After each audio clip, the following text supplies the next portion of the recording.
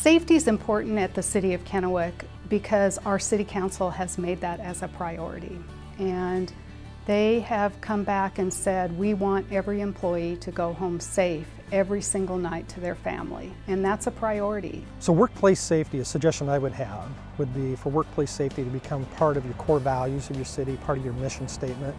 It did require a cultural change within the organization to make sure that we were assuring that our employees in all aspects of the City of Kennewick go home safe every night to their family.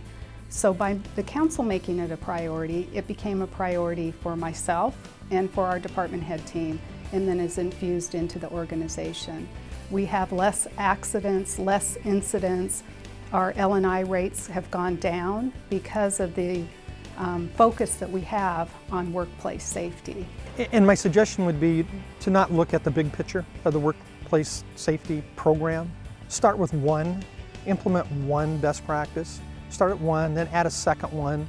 Go forward over time, you know, because it is a commitment, especially this award that we won. It is a very, very high standard that AWC has set. And so it is daunting, but it doesn't, you don't have to implement the whole thing. Even if you're just doing one best practice, there's many resources available too to help you. AWC offers a variety of different resources. I would strongly suggest that you access those. I will say that as the AWC president, I am extremely proud that the City of Kennewick has won this award for the first 2 years.